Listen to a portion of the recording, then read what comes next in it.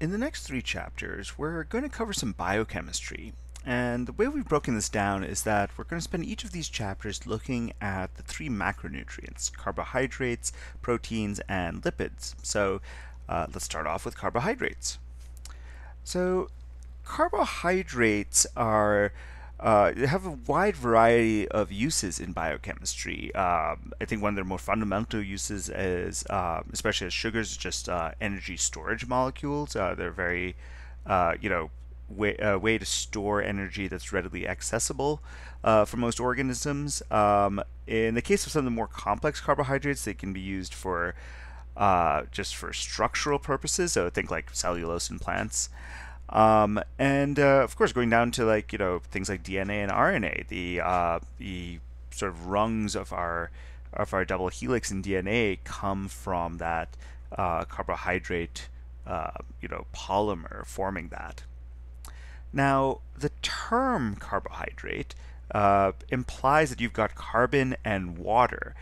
That's not entirely true. You don't have literal. It's not the same setup as you see in a hydrate salt, where you have water molecules embedded in the crystal structure.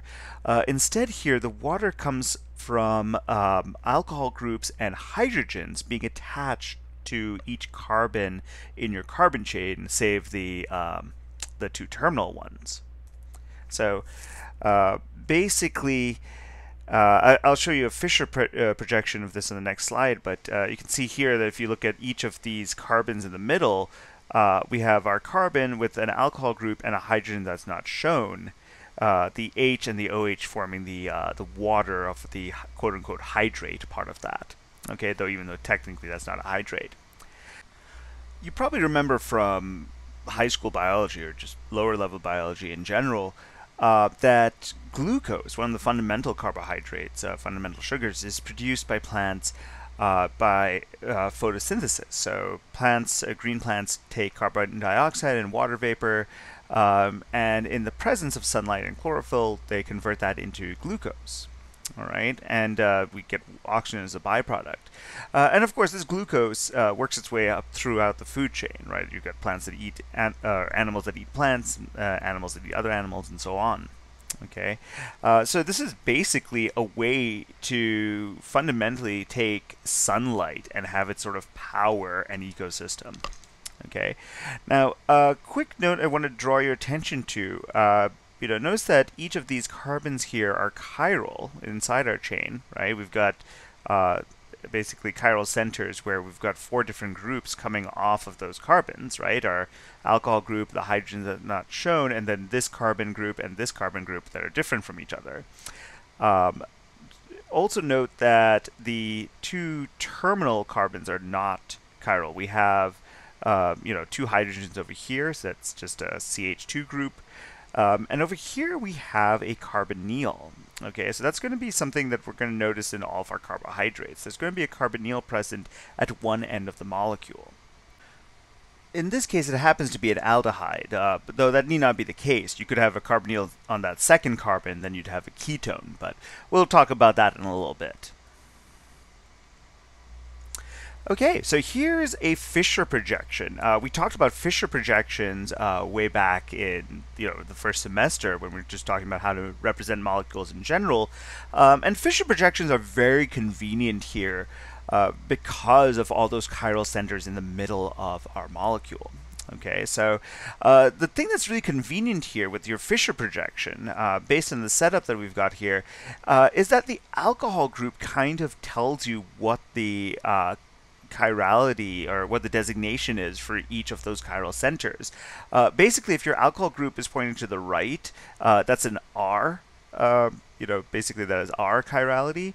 And if we have the alcohol group on the left, it's going to have an S designation. Okay, so you can name these accordingly.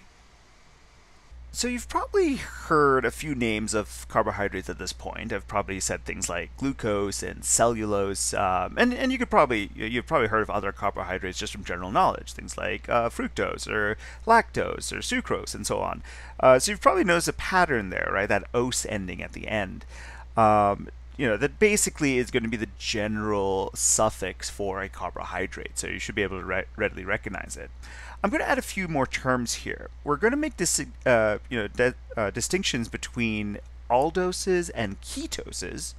And we're going to then have other names that have a Greek prefix for a number in front. So things like pentose or a hexose or a tetros and so on.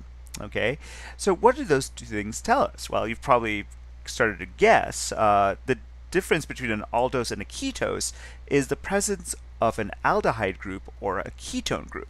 So you can see over here glucose is an aldose. Okay, our carbonyl is on that number 1 carbon, and therefore that's an aldehyde. Okay, that's what makes that an aldose. Fructose, on the other hand, has its carbonyl at the number 2 position. Okay, so that carbonyl has 2 carbons attached to it and therefore is a ketone, and that makes fructose a ketose.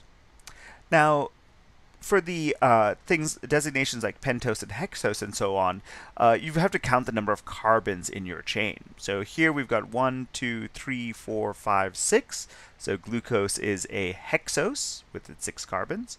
Fructose has 1, 2, 3, 4, 5, 6 and is also a hexose. All right. So the smallest monosaccharide we can have with 1 chiral center is glyceraldehyde. All right. So it's a triose, if you will. You've got 3 carbons here. Okay. Now, you can have at that 1 chiral carbon, you can have your alcohol group pointing right or pointing left. So, again, if our alcohol group is pointing to the right, it's that R designation, and if it goes to the left, it's an S designation, right? However, notice that we also distinguish between our 2 isomers, or our 2 enantiomers of glyceraldehyde using this plus or minus designation. Now, if you recall, basically when you have, when we look at light shining on our, plain polarized light shining on our sample of our enantiomer, if we have just 1 enantiomer, it'll deflect it one way, and its enantiomer, the other enantiomer, will deflect it the other way, right? And that's where we have these plus or minus designations, or dextrorotatory or levorotatory designations, right? D or L.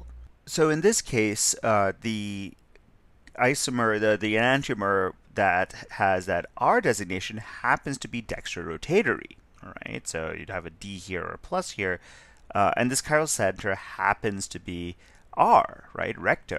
Whereas here, the one where that chiral center is to the left, sinister, happens to be levorotatory. Okay, so this obviously begs the question then: can we predict, based on the RS designation of our chiral centers, whether our our monosaccharide is going to be dextrorotatory or levorotatory? And the answer is no. You cannot. You have to determine that experimentally. This is, by the way, a very common trick question. You can pretty much guarantee that you'll see it on a quiz or exam, or both. So watch out for that. You might remember this trick question from back in that chapter when we learned about doing this experiment to determine whether things are dextrorotatory or levorotatory, right? You have to. That R and S designation tells you about the structure itself, but that does not necessarily tell you how it's going to deflect the light. Now, when we look at other sugars, we use that last chiral carbon, the one at the bottom, furthest away from the carbonyl, to designate that D or L designation, right? So if we have our alcohol group pointing to the right, so it's got an R configuration, we say that the that sugar is a D sugar. So so here we have D ribose, D glucose, and D fructose, respectively.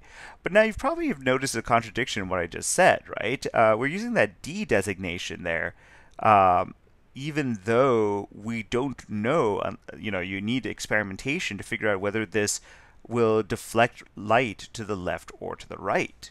Okay, so what this means then is that you can't, that D doesn't refer to dextrorotatory anymore. Okay, you have to use plus or minus designation for dextrorotatory and levorotatory.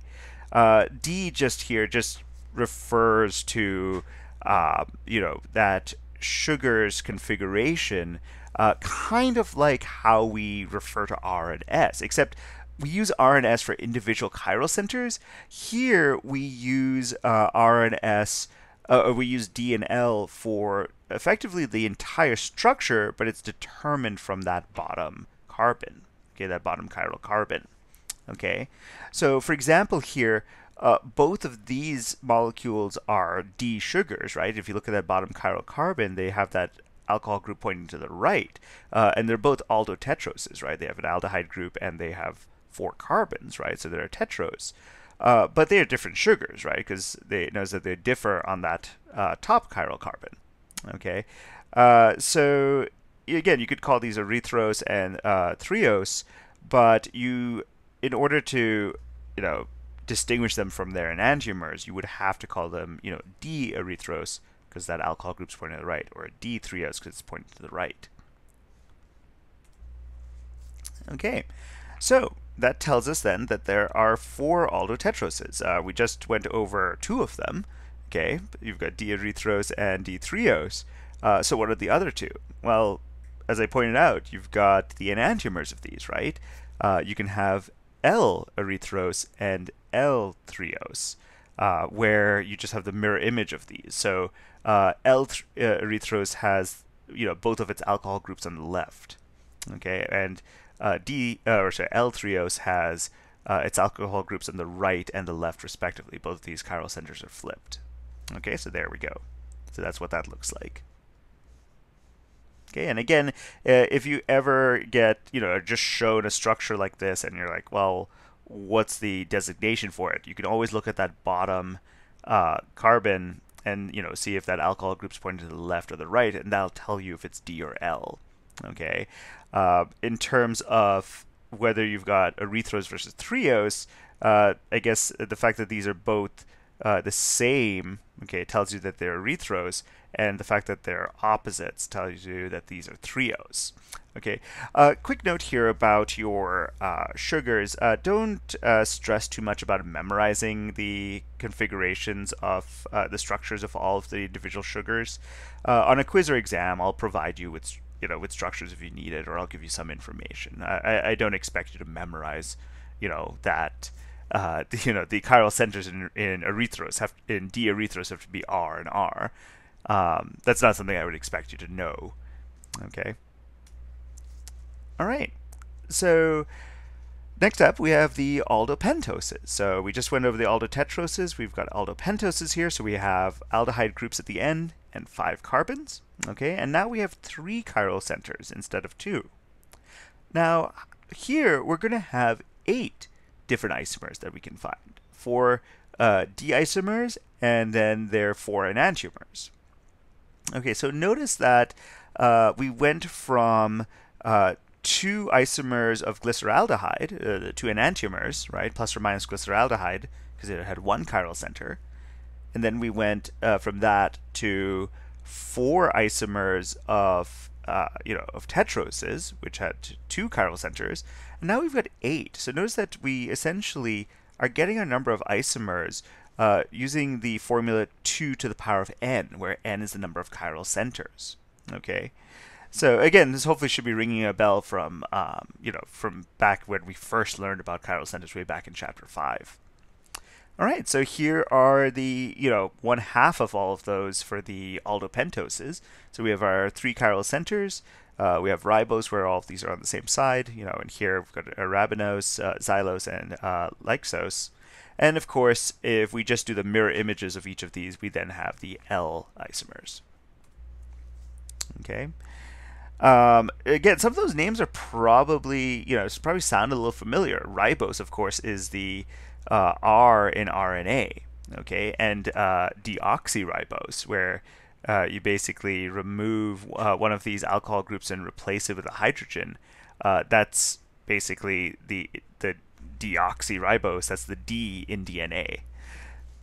Okay, xylose may also ring a bell. You may remember that from along with cellulose as being part of the sort of the building blocks of wood.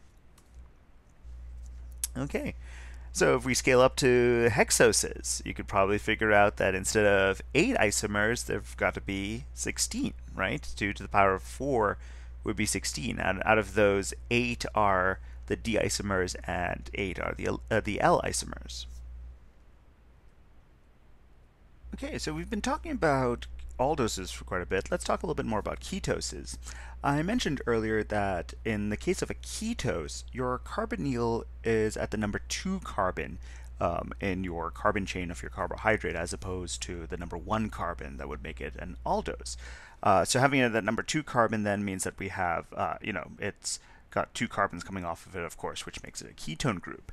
Now, what this then does is it removes the possibility for another chiral center. So for example, in the case of a trialdose, your central carbon is chiral, so you can have 2 variants there.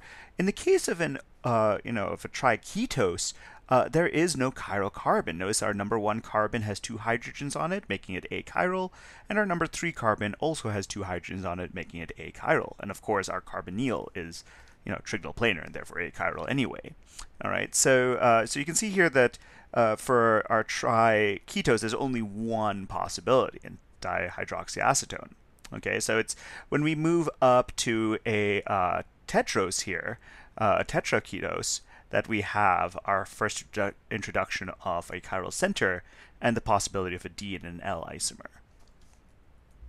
So you can see here as we insert more and more carbons, we extend our carbon chain, we get more chiral centers and increase our number of possibilities. So once we get to 5 carbons, once we get to pentoses here, now we have 2 chiral centers, which gives us 2 to the power of 2 or 4 different isomers. Okay, so here are the 2 D isomers, and of course we have the corresponding mirror images which aren't shown.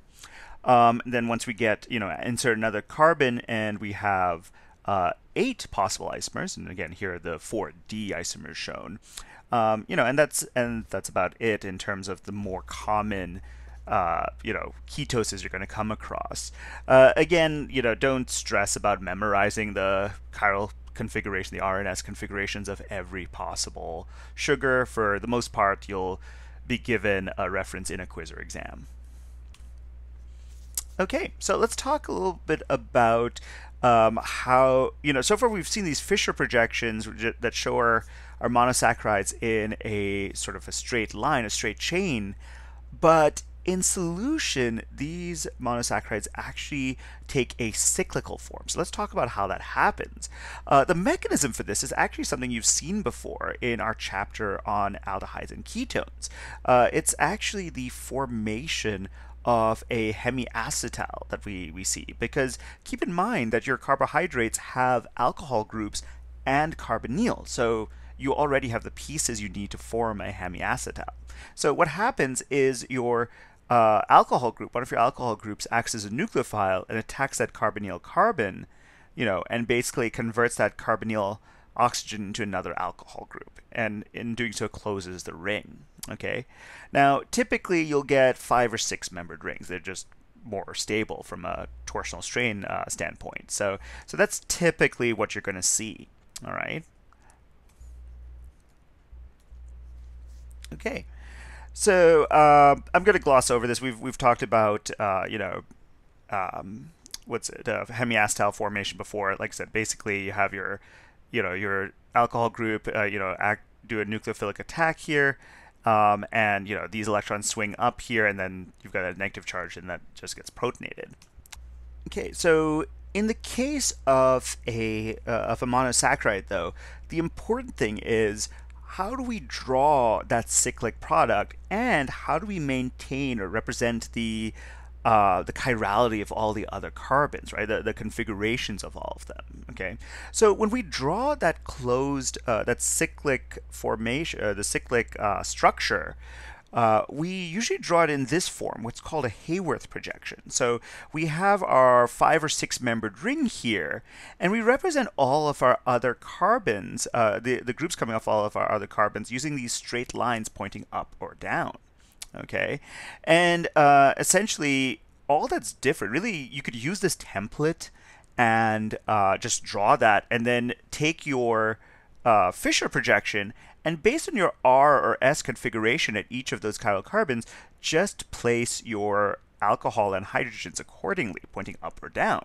Okay, so we'll talk about how to do that, but you can see here that essentially when we do our Hayworth projection, our number one carbon is this one over here at the right.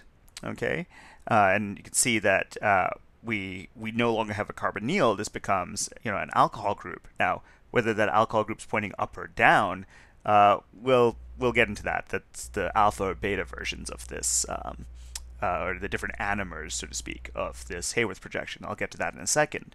For each of these other carbons, look at your RRS configuration. It might help to think of your basically you're rotating this clockwise. So this carbonyl carbon is coming down here and to the right, as shown over here. And accordingly, all of your groups, any groups that are to the right are pointing downwards. So you can see here, for example, in this number 2 carbon, this alcohol group's pointing to the right. It's pointing downwards over here. And likewise, any groups that are on the left are pointing upwards. So you can see here on this number 3 carbon, we have our alcohol group to the left. Over here in our Hayworth projection, it's pointing upwards. Okay? All right. In the case of our number 6 carbon, since it's the alcohol group on our number 5 carbon that closes the ring, that's our oxygen over here. Obviously, there's not going to be any groups coming off of that. That oxygen's happy with its 2 bonds.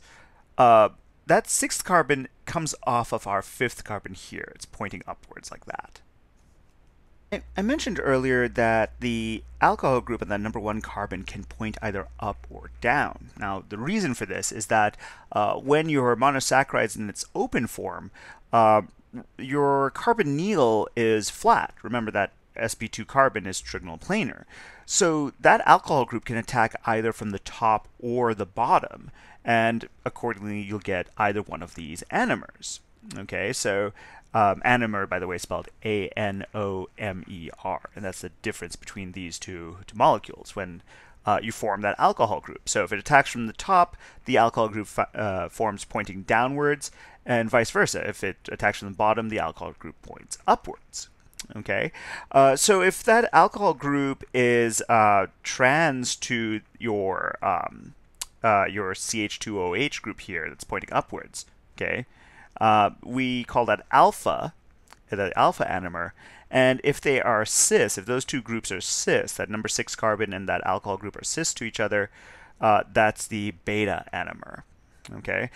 Sometimes it might be easier. Usually, since this number 6 carbon is usually drawn pointed upwards, it's typically that alcohol group's downwards for alpha and upwards for beta. That's another quick way usually to recognize that.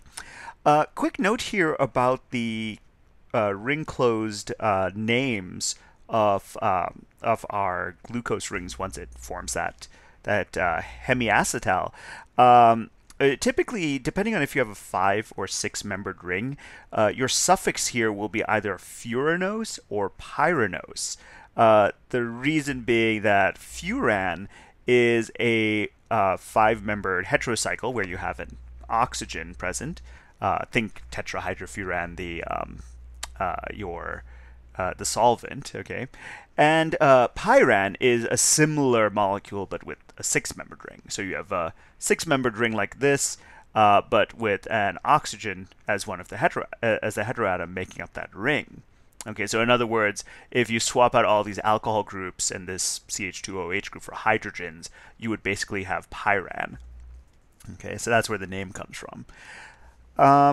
In terms of the relationship between your alpha and beta anomers, note that this number 1 carbon is now a chiral center, right? So while it was achiral as a carbonyl, once that alcohol group forms, these are 2 chiral centers. So accordingly, keep in mind that all these other chiral centers are staying intact. You're only flipping that anomeric carbon, and so these 2 molecules are diastereomers of each other. Okay, so Yeah, here we have our two anomers. You can help distinguish between them. I mean, obviously from the structure by looking at whether the alcohol group is cis or trans to that number 6 carbon. But also experimentally, you can, since these are both diastereomers of each other, they'll deflect light differently. Now, if I didn't mention it earlier, these cyclic hemiastiles are the stable form of your monosaccharides in solution. If you didn't notice on an earlier slide, I basically mentioned that we have a very, very, very small percentage of the open form, and instead these are more stable in solution. Now, there is a slight difference between the stability of these two, but the fact remains that you get a mixture of these two in solution. So something to keep in mind that even if you start off with a pure anomer, you'll wind up having one converting into the other, and you'll get a mixture of the two. All right. Now, that process of forming a mixture of these two anomers is known as mutarotation. Okay, so basically, you've got if you start off with one anomer, it'll go via the open form as an intermediate, but it will eventually reform a cyclic hemiastyle. And when it does that, it might go back to the original form, or it might produce some of the other anomer. And so you get a mixture. Now, again, you might have one form dominate over the other. You'll get a higher percentage of one versus the other, and that's fine, but you're going to get a mixture of the two. Okay. Now, another thing to keep in mind with the way we draw these things, typically with sugars, we'll draw them as either these Fisher projections or these Haworth projections. They're usually the simplest, easiest way to see where our alcohol groups are on our chiral centers. That being said, keep in mind that these Haworth projections are basically a 6-membered ring, and as such, we can draw a chair form just as we would for cyclohexane. Okay, so so basically you might see a Haworth projection instead of drawn as a Haworth projection. You could draw it instead as this chair form. You'll sometimes see this chair form drawn, especially in the case of disaccharides or polysaccharides, since this takes up a little bit less space than our big Haworth projection, and kind of shows what this looks like in 3D. This is sometimes a better way to draw it when showing it in the grand scheme of a larger disaccharide or polysaccharide. All right, so you'll probably notice that later on. But like I said, if we're looking at the stereochemistry of the individual chiral centers, our Fisher or Haworth projection is usually more useful. Okay, let's practice this. So here we have a Fisher projection of D mannose. Let's go ahead and draw the Haworth projection of this. When you draw the Haworth projection, draw the pyranose. So draw a 6-membered ring with the oxygen sort of in that top right corner.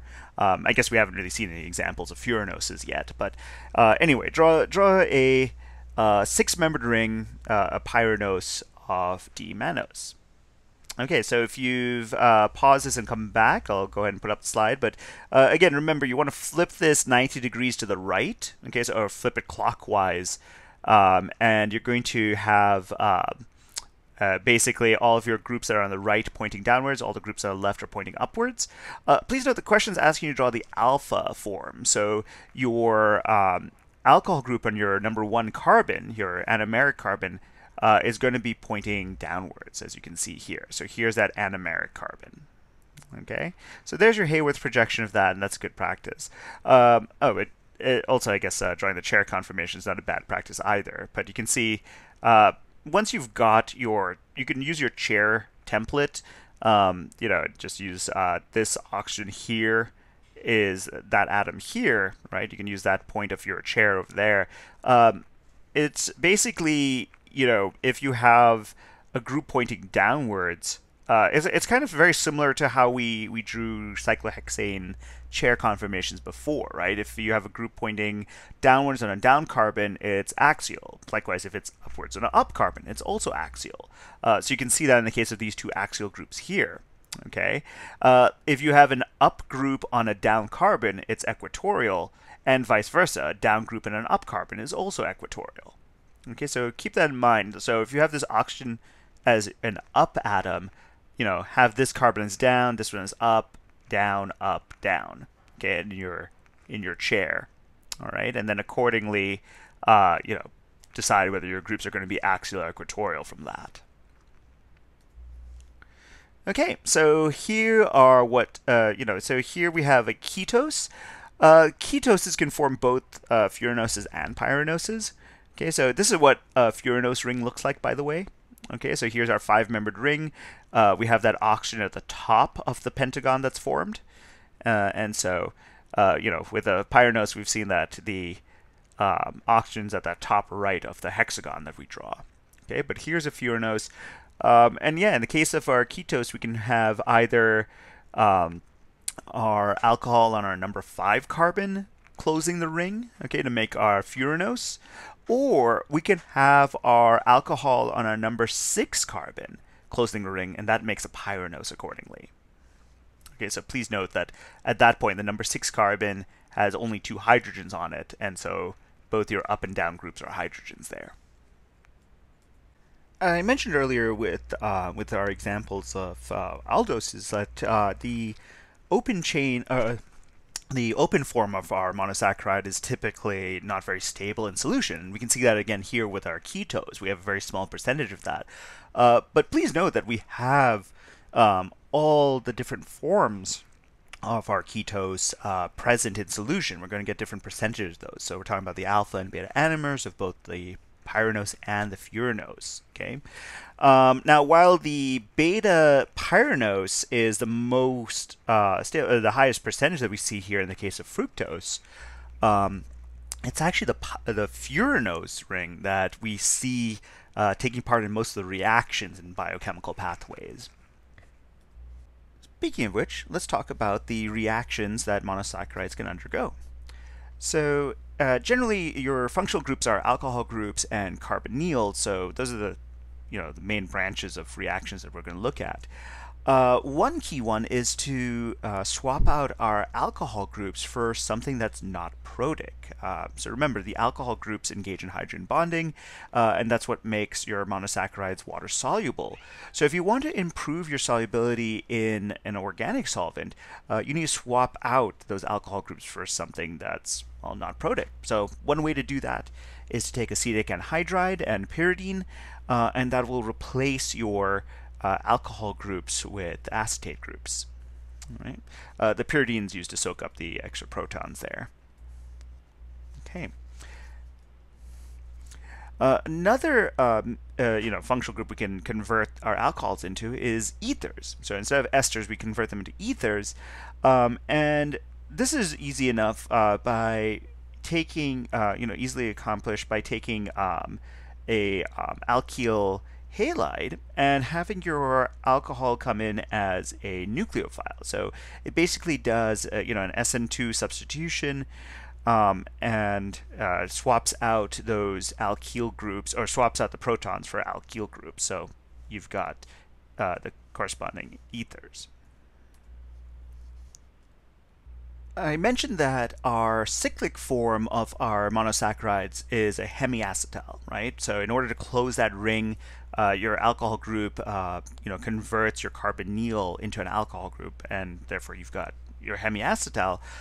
If you react your hemiacetal with an alcohol, you'll convert it into an acetal. We've seen this back in our chapter on aldehydes and ketones. And that's no different here. All right, so we can swap out that anomeric alcohol group for an alkoxy group by reacting with an alcohol in the presence of an acid. Please note that the acetal equivalent of our sugars is known as a glycoside. That word's going to sound familiar later on when we talk about glycosidic linkages. Another thing to keep in mind is that since you go through an sp2 hybridized intermediate, the resulting product, you get a mixture of both the alpha and beta anomers of your acetal. Okay, it doesn't matter which anomer you start off with, you wind up getting a mixture of those two products. Okay. Oh, another really important thing to note here is unlike the previous examples where we did reactions at all of the alcohol groups, here it's only the anomeric alcohol group that's replaced. All right, and so here's the mechanism. Again, this should look pretty familiar from what you remember of acetal formation from hemiacetals. Another interesting reaction we can see here is the conversion between glucose and mannose. Now, glucose and mannose are a special type of diastereomer called epimers. So epimers are basically diastereomers that only differ at one position, okay, at one chiral center. Whereas, diastereomers can, if you have multiple chiral centers, diastereomers can include all of the combinations. Epimers are only if there's one chiral center that changes. So basically all epimers are diastereomers, not all diastereomers are epimers. Anyway, the number 2 carbon here is the one that's relevant.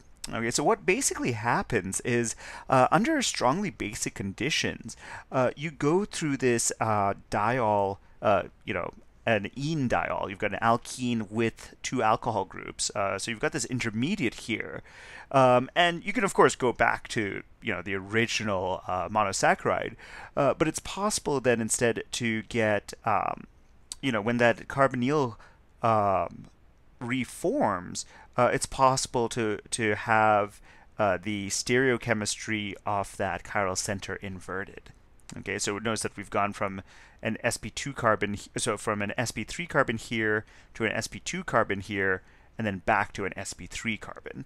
Again, we have a racemic mixture. So my point here is that you can change the sugar itself just by having a strong base present. Next, let's look at oxidations and reductions. The carbonyl can be reduced to an alcohol group. So in this case, we can take the aldehyde group in glucose and reduce it to a primary alcohol here using a strong reducing agent like sodium borohydride. Okay, so when we do that, the suffix changes from -ose to -itol. Okay, so you've gone from an aldose into an alditol. Right, and so that's also known as a sugar alcohol, and it's basically this is one type of artificial sweetener. Okay. We could go the opposite direction. We could take an aldehyde and oxidize it to a carboxylic acid. So if we use bromine as our oxidizing agent, it will only oxidize that aldehyde group. Okay, and so we only form the carboxylic acid here. Please note that none of the other alcohols are oxidized to ketones or anything like that. Okay, so just bromine forms a resulting acid. We call this an aldonic acid. All right, so we take that ose ending and change it to onic acid. Okay, so please note that we only oxidize our aldehydes here, right? We can't, if we did this, use bromine as our oxidizing agent, which I've just pointed out is mild enough not to, oxidize anything other than the aldehyde group, ketoses won't be oxidized by something that mild. So you have to use something stronger if you want to oxidize a ketose. Okay, so this includes using certain metal ion agents such as silver ions or copper 2 ions, and those will oxidize both aldoses and ketoses. The way they oxidize ketoses is they actually tautomerize them into the ketone group into an aldehyde group, and then the aldehyde group can then be oxidized. All right, so any sugar that can react with one of these oxidizing agents. So usually in the form of, in the case of silver ions, it's usually in what we call Tollen's reagent, or in the case of copper 2+ ions, that's usually in the form of either Benedict's reagent or Fehling's reagent. So you've probably heard of those tests for carbohydrates or for reducing sugars. Those sugars that give a positive test here are known as reducing sugars. They're so called because they reduce the metal ions into the metals, right? While the aldehyde group or resulting aldehyde group gets oxidized into a carboxylic acid. Okay, so again, this is only at that carbonyl position, okay? If you want to oxidize anything other than that, you need to use something stronger as your oxidizing agent. So in this case here, we're going to use nitric acid. If we use nitric acid as our oxidizing, as our oxidizing agent, not only will we oxidize the aldehyde group at one end into a carboxylic acid, but we will oxidize that terminal alcohol group on our number 6 carbon into a carboxylic acid as well. Okay, so notice that now we have 2 carboxylic acids at both ends. So this is no longer this is not just a gluconic acid, but this is a glucaric acid. Okay, so again, the generic term here is an aldaric acid. Okay, you just take the ose ending and change it to aric acid. Now let's look at some reactions that we can, use with synthetic applications. So one of these reactions is to use hydrocyanic acid, which will react with sugars to make cyanohydrins. Basically, at what used to be your carbonyl, well, you convert your carbonyl into an alcohol group, and then you have a nitrile group present at that same carbon. Okay, so it's kind of like a hemiacetal, but instead of an alkoxy group, you've got a nitrile group. Okay, now instead of basically, you can take this nitrile group and convert it into a carboxylic acid, and then reduce it into into an aldehyde group. Okay, so once you've done that, notice that it's kind of like the original starting molecule, but you've inserted a carbon with a hydrogen and an OH group on it. Okay, so in other words, you've extended your sugar's carbon chain by one more chiral carbon. For example, if you started off with a pentose, you would have converted into a hexose. So that was one version of the Kiliani-Fischer synthesis. The more recent version, which is a little bit more effective, it has higher yields because instead of going via a carboxylic acid intermediate, you're going directly to the aldehyde. Basically, you can use hydrogen and a poisoned catalyst, so palladium with barium sulfate, and it reduces the your nitrile into the corresponding imine, which you can then hydrolyze into directly into an aldehyde. Okay, so so basically that's so keep that combination of reagents in mind for the Kiliani-Fischer synthesis. In other words, if you have a sugar and you want to extend it by one chiral carbon, reacted first with hydrocyanic acid, and then subsequently reacted with hydrogen, lead and barium sulfate as a poisoned catalyst, and subsequently hydrolyzed it with water. Okay, so please note, of course, though, that you get a racemic mixture here. You get both versions of that chiral carbon. Okay, another synthetic application that we can apply, to carbohydrates is kind of the reverse. Basically, you can take a monosaccharide and you can take out a chiral carbon, take out one of the carbons in its carbon chain. So in this case here we have glucose. We're effectively taking out the number 2 carbon here, and we're going to turn it into arabinose, which is a pentose. We're going from a hexose to a pentose. So what we do here is we take hydroxylamine and react it with our sugar. It converts this our carbonyl into this corresponding sort of hydroxyl imine, all right, also known as an oxime. All right. We then react that with acetic anhydride, which then converts that into the corresponding cyanohydrin. So we take that group and we're converting into a nitrile group. Okay, and of course that carbon it's connected to has an alcohol group, so that's why this is technically a cyanohydrin. You then react it with an alkoxy group, which basically deprotonates that alcohol and kicks off your nitrile leaving group to reform an aldehyde group. Okay, so just like we started off with an aldose here, you wind up with an aldose in the final step. Okay, now what you've done then is you've kind of you've basically taken off your carbonyl group at the end, your aldehyde group at the end, and you've converted the number 2 carbon into the new aldehyde group. Okay, so far we've been talking about monosaccharides, but I've mentioned that monosaccharides are essentially monomers. We can link together monosaccharides to form chains of these sugars, basically, disaccharides and polysaccharides and so on.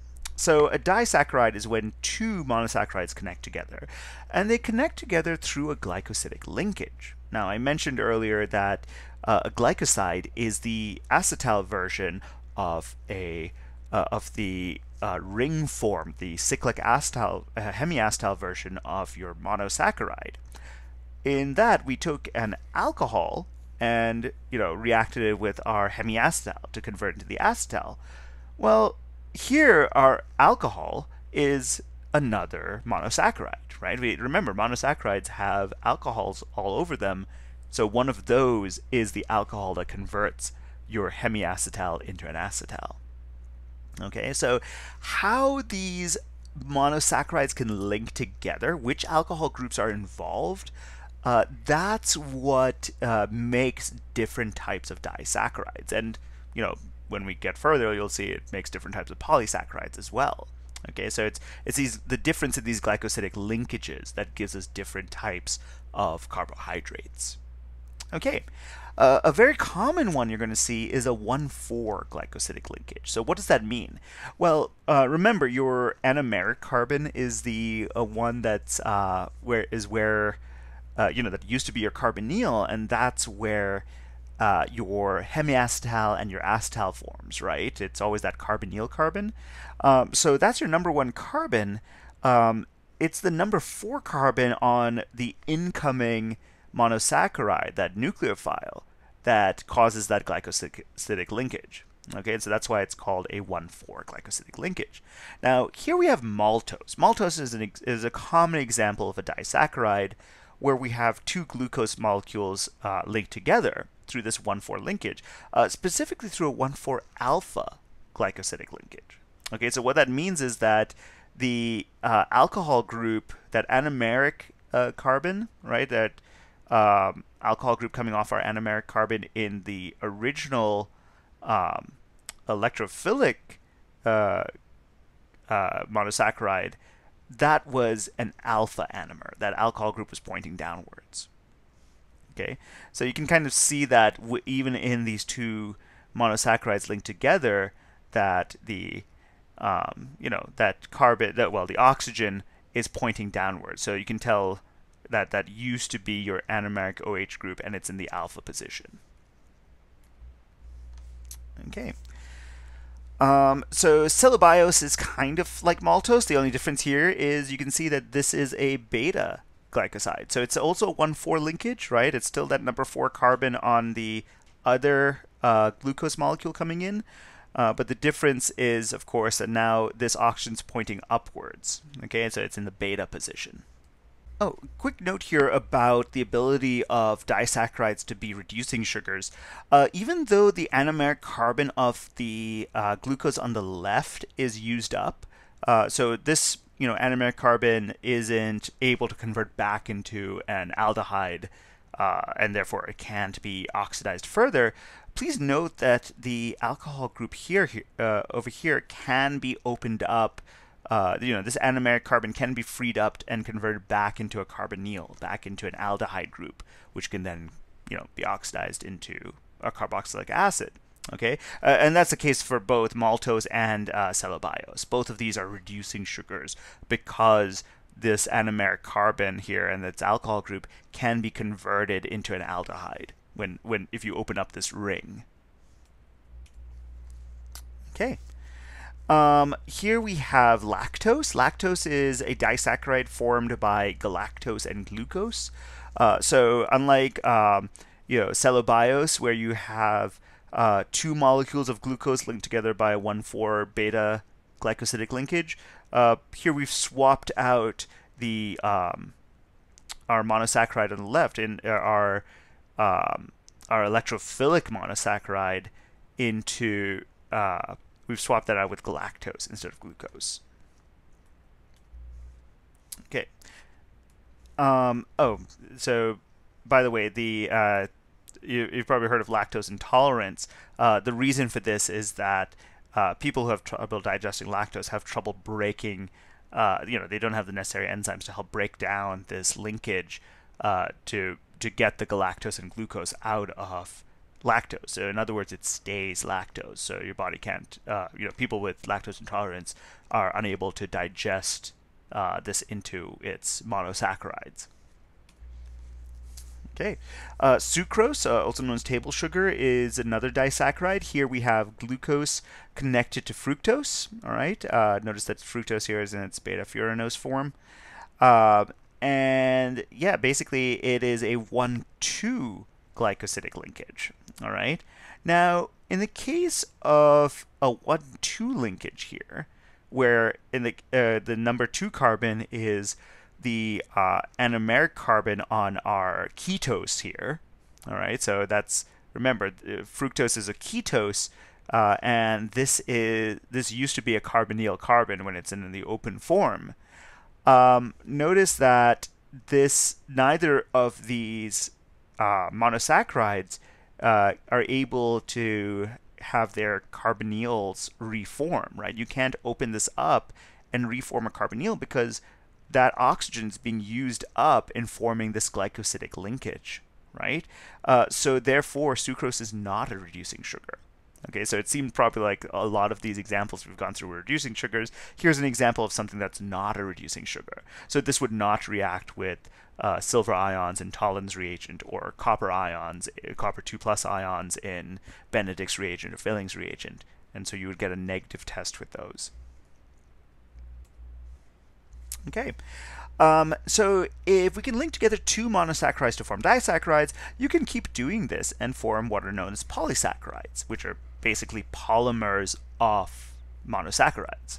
Okay, so a very common example of this is cellulose. So cellulose, it has a 1,4 linkage between glucose molecules. So it's basically kind of like cellobiose, but just a continuous chain of it. Okay, different kinds of starches are other examples of polysaccharides. They are also, so for example, like amylose over here is also made up of glucose, but unlike cellulose, where you have a 1,4 beta linkage, here we have a 1,4 alpha linkage. Right. Amylopectin is another example of this. Unlike amylose, amylopectin is branched. Basically it's like amylose, but in addition to just having your 1,4 alpha glycosidic linkages forming the main sort of chains of your polymer, it branches off at the number 6 carbon. Okay, so that alcohol group coming off your number 6 carbon can be the nucleophile connecting an anomeric carbon on another branch. So in other words, you have a 1,6 alpha linkage. Another variation of these sugars is to swap out an alcohol group for an amine group. So when we do that, we call those amino sugars. So for example, here we have glucosamine, which just has one of these alcohol groups swapped out for an amino group. All right. Now, if you take a glucosamine and swap, basically acetylate it, all right. So basically, we form amides here. This corresponding polymer chain of that is chitin. All right. So chitin, you may have heard of before, is the kind of skeletal armor on a lot of invertebrates, so things like crustaceans and insects have their skeletons are made, or their shells are made up of chitin. Now, in the example we just looked at with glucosamine, we swapped out that number 2 alcohol group for an amino group. In the case of N-glycosides, it's the anomeric carbon that has an amine attached to it. Okay, so you can see here if we take a monosaccharide here and react it with a primary amine, we get the corresponding N-glycoside, and that amino group is tacked on here. All right. Again, notice that even if you start off with only one anomer, you get a mixture of the two different anomers here. All right. So again, it's going to go through an sp2 hybridized intermediate. All right. Now, if you've heard the term N-glycoside before, or have it ring a bell, you're probably thinking of it from RNA and DNA. Okay. So the N-glycosides in those are called nucleosides. All right, so for example, here we have a ribonucleoside where we've got the ribose.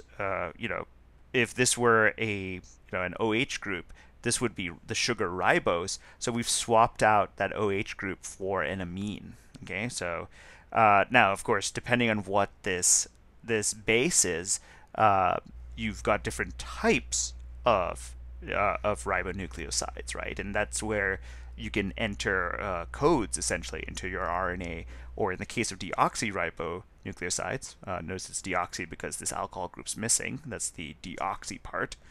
Here in the case of DNA, by changing the base present here and making a polymer of these of the sugar parts of these nucleosides, we can essentially sort of put in a sort of chemical code by just varying those different bases.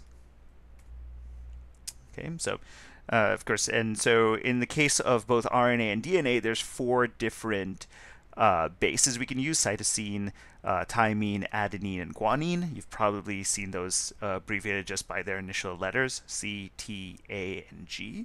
Okay, and so just changing the combination of those bases, the sequence at which those bases show up on your polymer chain, is how DNA can store, genetic information.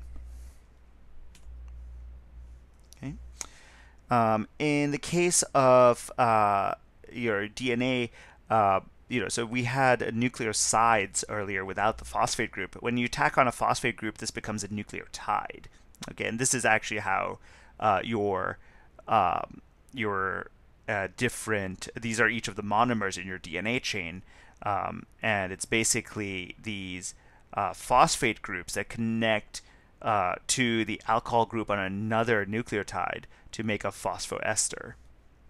Here you can see how each of our nucleotides are linked together to form sort of the backbone of your DNA strand. Okay, so this is basically how you form that phosphoester. Notice that the phosphate group on one sugar, one ribose, connects to the alcohol group on another ribose. Okay, now basically DNA forms complementary strands. Basically, cytosine and guanine can hydrogen bond efficiently, and adenine and thymine can also efficiently hydrogen bond with each other. So that allows these 2 strands of DNA to sort of link together. Okay, and so that's why when you see DNA and you see that double helix pattern, actually I think there's a picture on the next slide, the hydrogen bonding between the different bases sort of forms like the rungs of a ladder, okay, and cause the that phosphoester backbone to sort of twist around. They're kind of like the uprights of the ladder, but instead of being like a vertical ladder, it's kind of almost like a spiral ladder or a spiral staircase. Okay, and so that's basically how 2 complementary strands of DNA can wind together. All right, this we're not going to go into the biochemistry here, but basically when DNA replicates, it takes advantage of this fact, because when you unzip a strand of DNA, you essentially can use that favorable hydrogen bonding interaction to sort of recreate the complementary strand, and that's how you convert one strand of DNA into 2 strands of DNA. Okay, and that's how DNA replicates itself. Okay.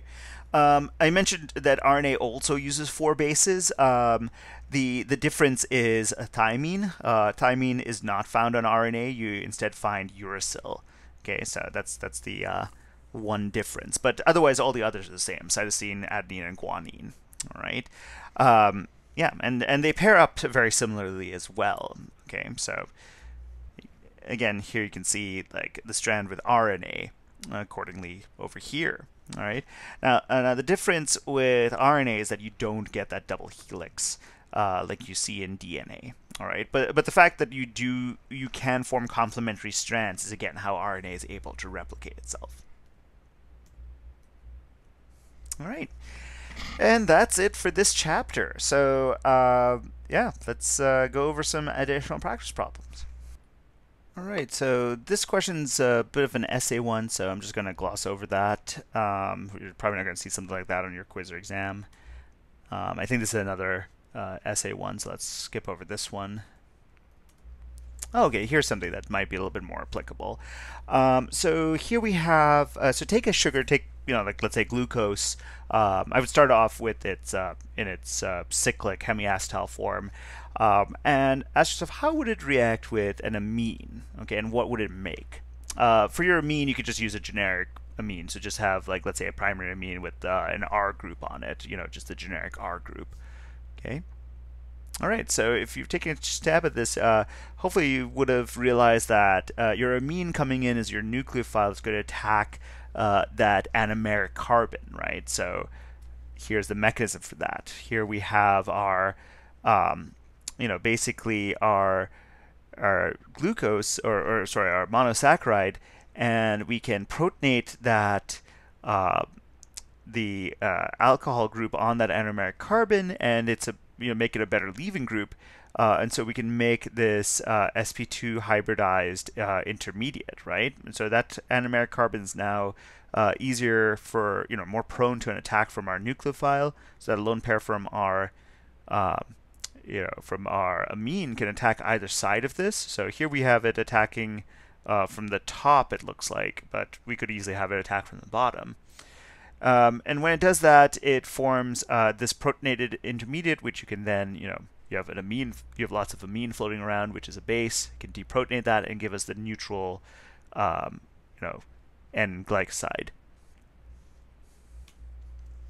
Okay. Which of the molecules discussed in this chapter could be actually classified as polymers? There's a lot of those, but so if you've paused this and thought about it, this includes things like you can just have polysaccharides like cellulose, amylose, amylopectin, and all of those have glucose as the monomer. So again, remember, it's the glycosidic linkage, the type of glycosidic linkage that changes the type of polysaccharide. Okay, I mean, of course, you can change the monomers as well, but the fact that you have different types of glycosidic linkages yields you greater diversity in terms of polysaccharides you can make. All right. In terms of non-glycosidic linkages, non-polysaccharide polymers, we have things like chitin, which remember was a glucosamine converted into an amide. So I guess glucosamide, but anyway, a polymer of those. All right, and then of course we had DNA and RNA, where you had each of your monomer units linked together. Basically you'd have a phosphate on one monomer linked together via the alcohol group and another to make a phosphoester bond. Okay. So that's it for the chapter. These, like you probably noticed, those practice problems weren't super helpful. So do take a look at some of the practice problems suggested in the homework, and yeah, if you have any questions about what's coming up on the what the quiz is going to cover, just feel free to ask. But again, it'll be more of the kind of application type questions. So definitely like, go over the synthetic problems we looked at, a lot of the synthetic applications, a lot of the reactions of monosaccharides. That's going to be useful. We're going to have some declarative things. So like, be able to like look at the structure of a monosaccharide and be able to classify it accordingly. Like say like, oh, this is an aldose and this is a tetrose or whatever, right? Be able to identify glycosidic linkages, stuff like that. To be able to like, classify things, be able to do application type problems involving reactions, and so on. Okay, and as I said, if you have any questions on that, just let me know.